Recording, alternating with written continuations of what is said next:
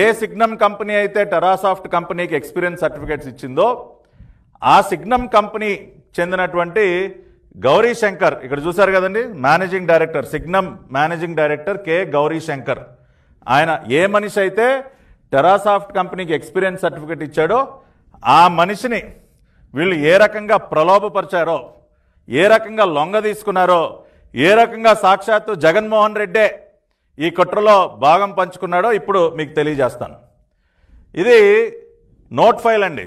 ప్రభుత్వం ఈ గౌరీ శంకర్ అనే వ్యక్తికి సంబంధించినటువంటి నోట్ ఫైల్ ప్రభుత్వం ఏం చేసిందంటే అధికారంలోకి వచ్చిన తర్వాత ఏపీ స్టేట్ ఫైబర్ నెట్ అనే కంపెనీకి ఒక executive director business operations, business promotion, executive director business operations అనే ఒక పోస్టుని సృష్టించి దానికి ఆ పోస్ట్లో నియమించడం కోసం మరి అప్లికేషన్స్ని ఇన్వైట్ చేయడం జరిగింది.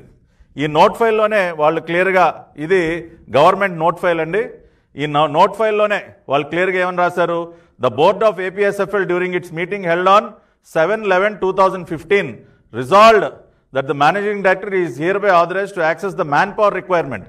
అంటే 7/11/2015 అంటే నవంబర్ 7,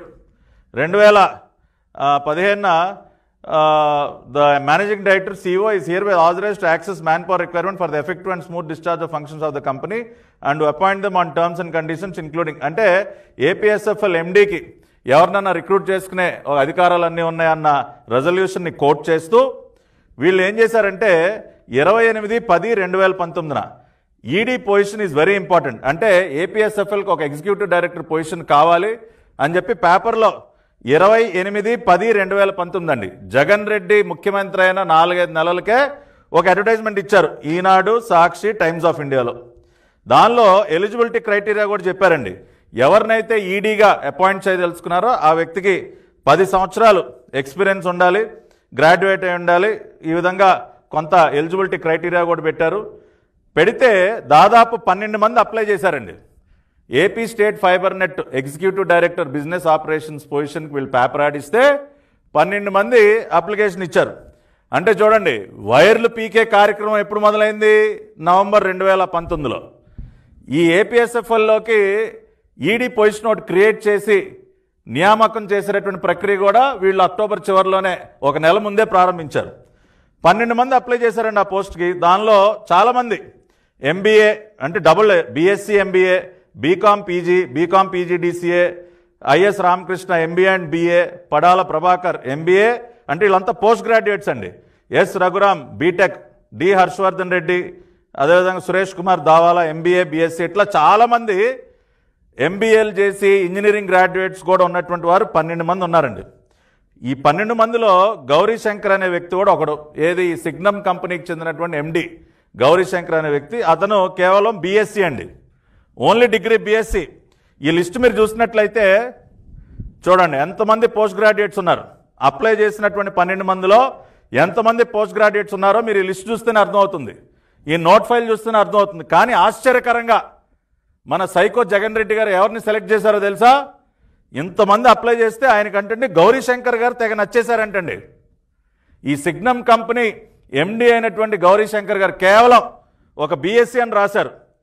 కేవలం డిగ్రీ మాత్రమే చదివినటువంటి గౌరీ శంకర్ గారు పోస్ట్ గ్రాడ్యుయేట్స్ కంటే కూడా, ఇంజనీరింగ్ గ్రాడ్యుయేట్స్ కంటే కూడా బ్రహ్మాండంగా నచ్చారంట సార్. బాబా ఏమి సెలక్షన్ సార్ మీది.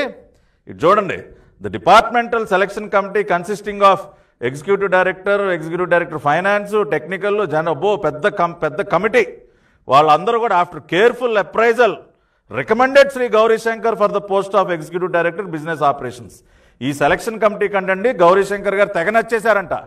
ఎందుకు నచ్చరండి? పైన జగన్ రెడ్డి గారు చెప్తే ఎవడైనా నచ్చుతాడు, 10th ఫెయిల్ అయినాడు కూడా నచ్చుతాడు కదా.